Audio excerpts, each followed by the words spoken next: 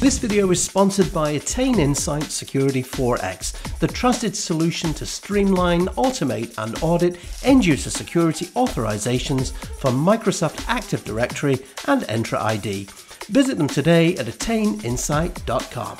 In this week's video, we're going to take a look at the all-new Microsoft 365 backup and archive services, as well as taking a look at what's currently available and how these two new services are going to change your world. So stay tuned, you will learn something.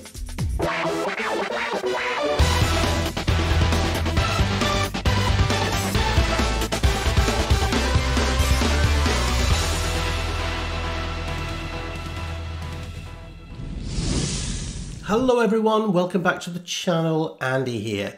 On this week's episode, I thought I would take a look at the all-new Microsoft 365 backup and archive services, which are inbound imminently to your tenant.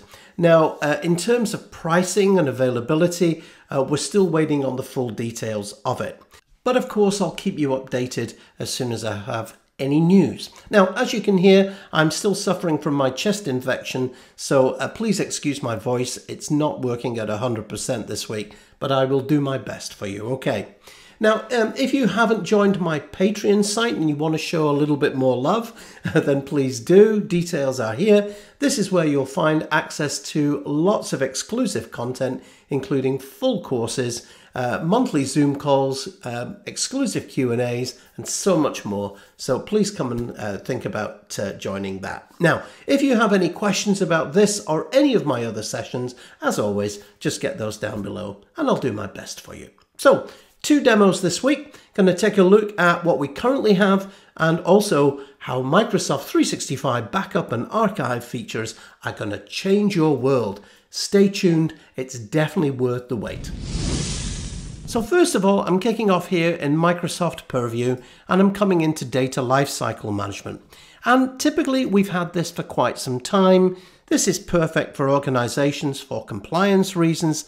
I can simply come in here, I can create a retention policy, and you can then, of course, decide on what you want to do.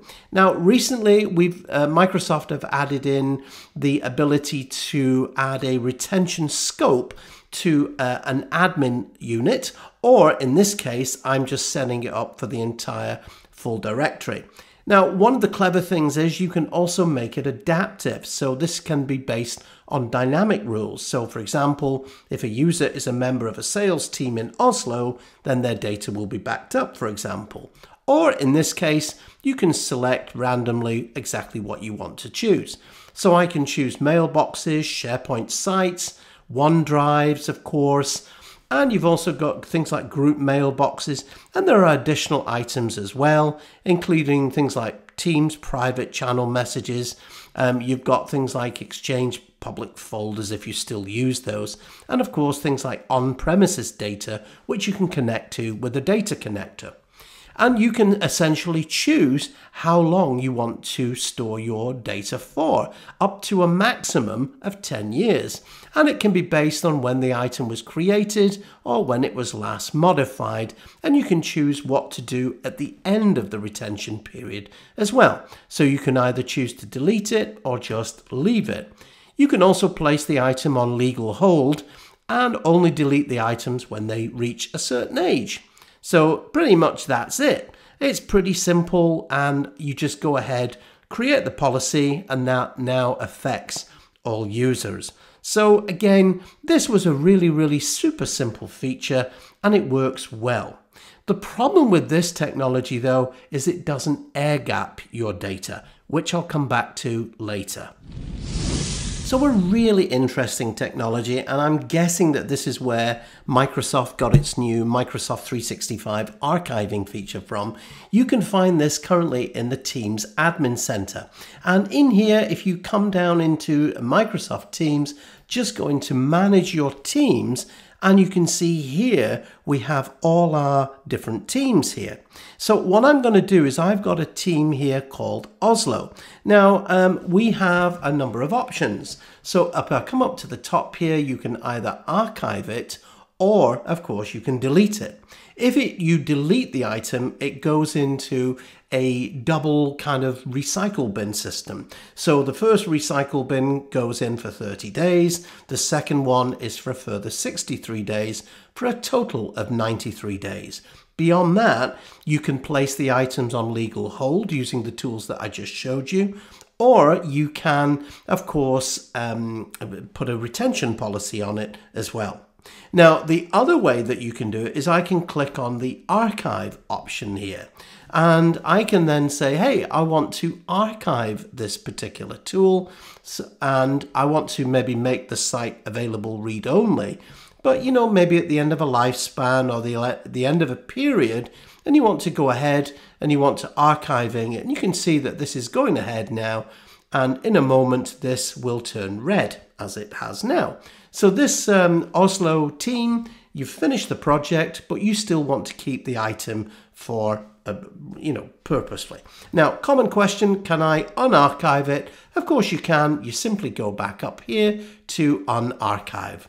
Now, in addition, of course, if you delete the item, I've shown this before on many of my videos, if you delete a team, just to remind you, you can see it's unarchiving it here.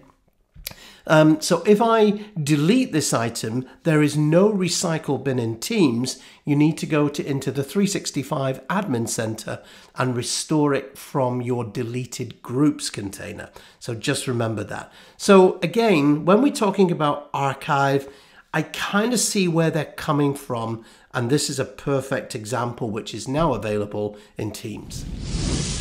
So here in my files, you can see I can simply come in, I can select a folder or an object, I can click onto it, and of course you can now of course change things like this, the color and so on. But if I actually open up these files and I can click onto this, we did have that version history. So if you've got more than a single version of a file, you can simply select that and restore it. Now, in addition to this, of course, we also have the ability to restore a OneDrive. So I can simply come up here to my OneDrive settings, and you can see that we have Restore OneDrive.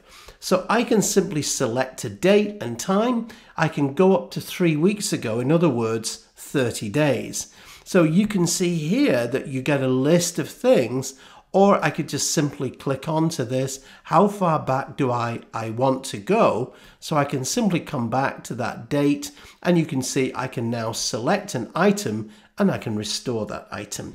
So that's what we currently have. Now, the problem with this solution, as I've said, without things like retention, then your data will just go into that recycle bin system for 93 days. And the problem as well is that although we have all the security features of Microsoft 365, you have to ask the question, what if I got ransomware? And this is really where Microsoft 365 backup comes into play. So I've got two little demos here for you. I've got Microsoft 365 backup and also the new archiving feature. Let's have a quick look at the first. So here in the main 365 Admin Center, in the organizational settings, you can see that we have a new data menu item. So this is Microsoft 365 backup, and as you can see, you can go ahead and back up OneDrive, Exchange, SharePoint, either individually or so on. In addition, I can, at the single click, I can back up my entire tenant. And this is an air-gapped backup to defend against attacks, potentially like ransomware, for example. And in terms of restoring, super simple again. I can then simply come in here into the 365 portal.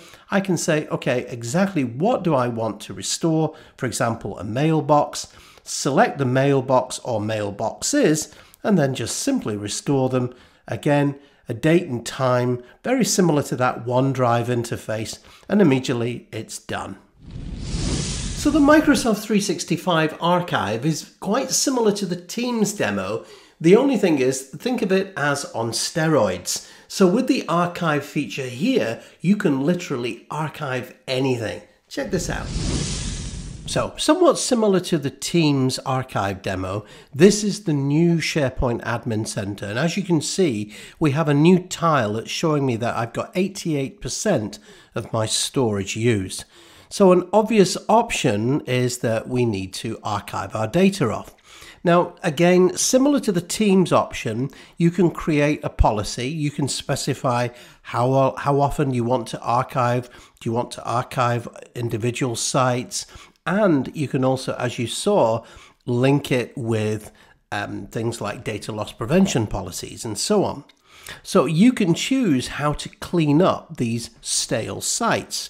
So you can see once the sites are archived, you can filter them and you can then decide exactly what you want to do. So again, I can simply archive these. I can go in and say, hey, you know, I want to have a look at the records management. I want to change it. I want to perhaps maybe save it or unarchive it and so on, which again is super simple. So you can see once you can assign a retention policy. I really like this, the fact that it combines not just the archiving, but the retention policy. And this is something that the Teams policy was definitely missing. So I think this is something that is going to make a huge difference, and you can see how much storage you actually save. So there you have it. What do you think? Microsoft 365 backup and archive solutions, present and future. Do you think it's going to be a huge difference? And are you excited about it? I would love to know what you think. So get those comments and questions down below. Hey, listen, I'd like to do a quick shout out for my sponsor today, Attain Insight Security 4X. Thanks so much for sponsoring my channel. Make sure that you definitely visit their site right there. Okay. Now, just to mention that if you haven't subscribed, then please go ahead and click on that subscribe button and show me some love by hitting that like button. It does make a difference. Hey, that's it for this week. I really appreciate you joining me, and hopefully my voice will be back to 100% next time around. You stay safe. I'll see you soon. Hey, thanks so much for dropping by today. Here's a couple of videos that you may enjoy, and while you're here, go ahead, click on the subscribe button and you won't miss out.